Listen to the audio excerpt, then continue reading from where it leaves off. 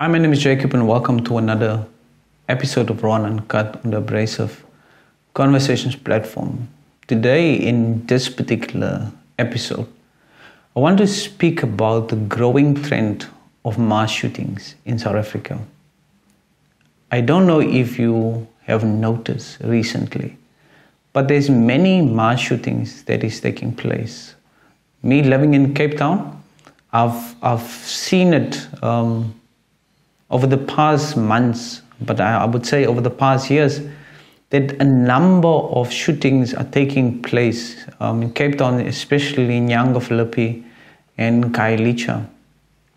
Recently, there has been a mass shooting even in Gauteng, in a tavern in Soweto. So for me, it raises the question as to why is these mass shootings taking place?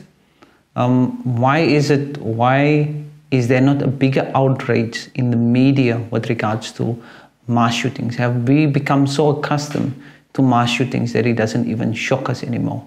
That it doesn't make the type of psychological impact on us as it's supposed to have. And for me, it's interesting. Also, another fact is where these mass shootings are taking place. It's taking place in areas where service delivery, in most cases, are neglected. It's the areas where the police are scared to go in and do their duty. They have come up with many excuses. There's not enough vans. There's not enough whatever. But it always seems to be not a lack of resources, not enough resources to address the policing in the most poorest of neighborhoods or in cities like Cape Town and Joburg. I've even seen that there's incidences even in Gqeberha where this is taking place. So if it's happening in the most poorest areas, why is it not happening in your more middle class and upper class areas? And I can tell you why it's not happening there. It's because it is heavily policed by securities and even the police. The police response time in your more uppity areas than your most poorest areas is much better and much quicker.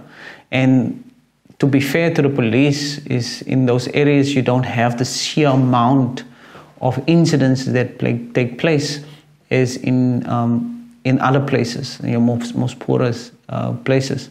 So in poorer places there's more, in your middle class areas it's less.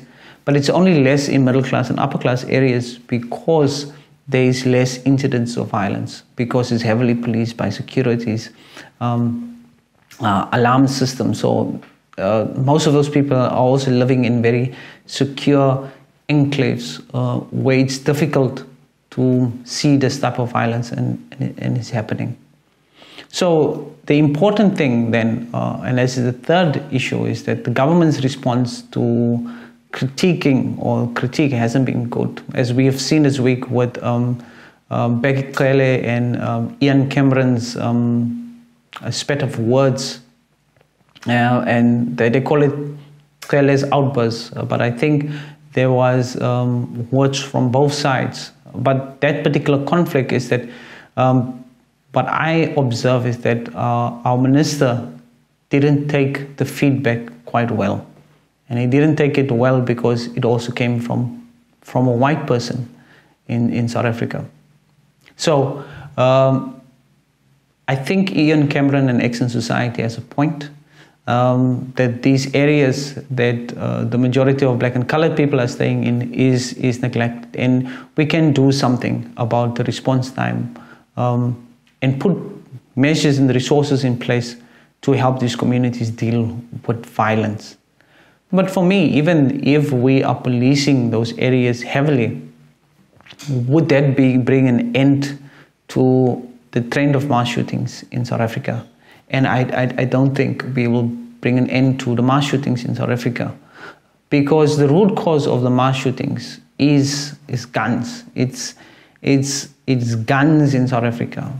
So unlike America, owning a gun or a weapon or firearm is not a constitutional right for citizens in South Africa. So I don't know. I don't see the reason. Not I don't know. I don't see the reason why people in South Africa must own guns. I don't think they need guns to defend themselves. Defend them against who? When the laws in South Africa are so strict that you cannot use a firearm to protect you. You can only use a firearm to protect you under certain incidences. So if there's such a limitation on the use of guns to protect yourself in South Africa, why do we have so much guns in South Africa? Many of these guns is smuggled into South Africa. Many of them are robbed from police stations, military bases. It circulates within the communities. But the thing is, there is too many guns in South Africa. So if there's too many guns, I think this is where we have to do something about gun control in South Africa. I think we have to relook the laws in terms of guns.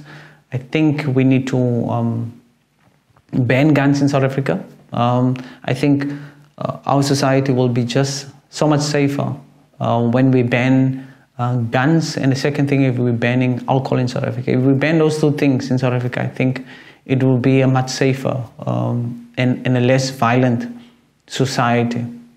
But I don't think people in South Africa wants to give up alcohol. Hopefully, they will give up their right to guns. So I hope that people will join me in the conversation around gun control in South Africa. And let's stop the use of guns, because if there's no guns and the availability of guns, then I think it's mass shootings like we have seen in these areas can be prevented. So there needs to be tighter and more stricter laws around guns in South Africa, but also the punishment for having guns in South Africa or using the guns needs to be a harsher punishment for it. So there is both a practical side from government side, but there's also a very forward and a progressive outlook measures that Parliament can put in place by passing specific laws, having the conversation around gun control. So I hope you enjoyed this particular conversation, but also I would like you to join the conversation. Drop a like, drop a comment, challenge me, point out some of the things that I might have missed, share counterpoints. I appreciate this. And with that, I say thank you very much. God bless, and until we see each other again. Bye-bye.